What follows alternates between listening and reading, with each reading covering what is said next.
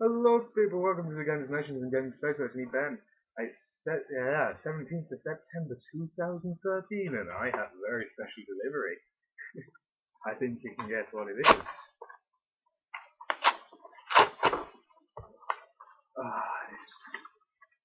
You know, I've seen people say this game has been too long coming. You know what?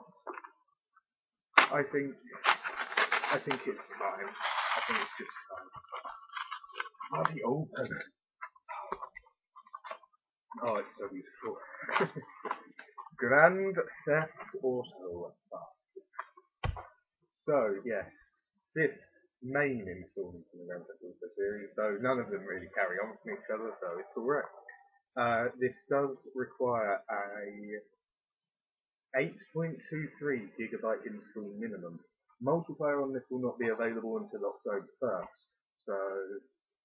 But then again, I'm sure you know this because this is probably the most widely talked about game of the entire year. So I can get a quick look at the cover art, following the usual GTA style since Vice City, I do believe. So inside you have the game and the manual. This is just the standard edition because I actually felt the collector's editions were way too much. They were far too expensive for what they contained, but I do plan on getting them later on. So that is the disc for the PlayStation 3, and here is the manual. Does it follow the usual GTA style? No, it does not.